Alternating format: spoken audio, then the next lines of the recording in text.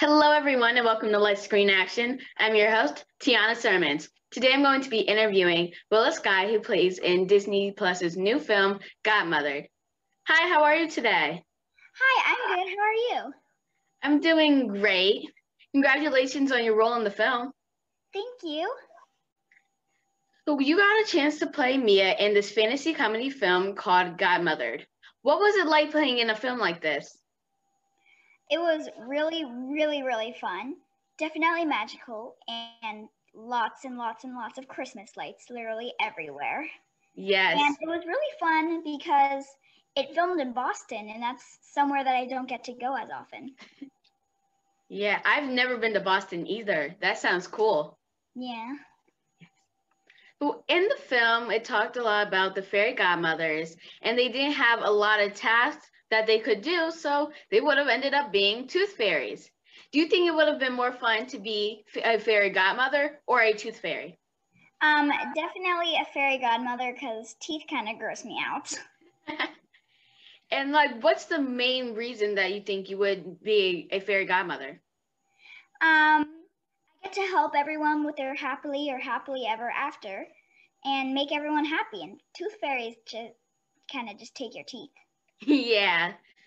In Godmother, the fairy godmothers actually had a formula. I knew a lot about the fairy godmothers, but I never knew there was an actual formula.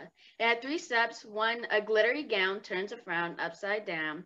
Then find their true love, and they live happily ever after. What were your thoughts on the formula? I think it's unrealistic because anyone can love anyone, and it could look any way for anyone. Exactly. I totally agree. So typically with Disney films, the happily ever after ends with the princess finding her one true love, which is usually a prince. In Godmother, we learned that happily ever after is different for everyone, just like you just mentioned. How would you describe your happily ever after being a young actress in Hollywood? Let's see, this is hard.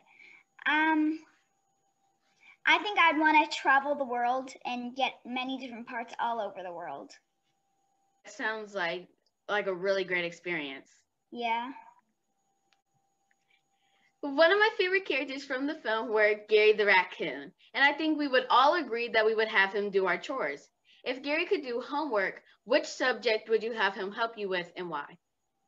I would 1,000,000% have him help me with math because that's actually one of my hardest subjects.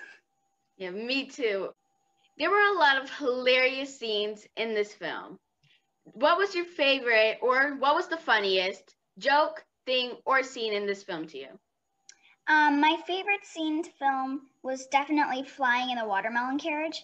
It was so amazing and so fun. And actually how they filmed it was a little ball that looked like a watermelon was on a big platform, and men from all sides were holding it and jiggling it. Wow, that sounds amazing. Yeah, it was. Yes. One of my favorite scenes from this film is when they were talking about the qualities you have to be to kind of raise a Beyonce. If you could have gave advice to Mackenzie on how she could raise a Beyonce, what would you say to her? I would say, never give up, keep trying, because sometimes it could be a little hard, but it's definitely worth it. Yeah, that's great advice. Thank you. The Grammy-nominated song Rise Up by Andra Day played a big role inside this film because there were a lot of characters trying to rise up.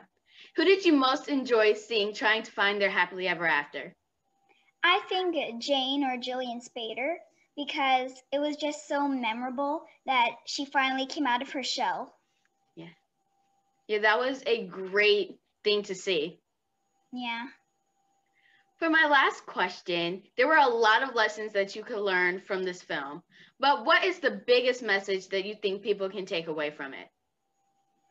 Never give up, and happily ever after doesn't have to look a certain way. It can look any way you want it to.